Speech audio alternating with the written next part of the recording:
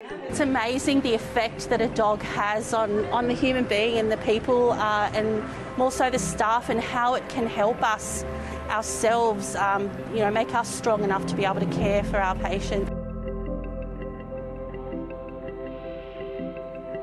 Usually word gets around very quickly that they're here, so it's always Jack's here or Rosie's here or there's a dog. It's been fantastic. We've had nothing but positivity. Our staff look forward to the day that the dog comes to visit.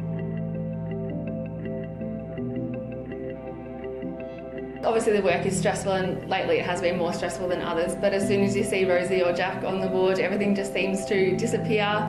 There's a lot of mental health struggles that people may not feel like they can express, so seeing a dog and talking to someone, just having a friendly chat is actually really great.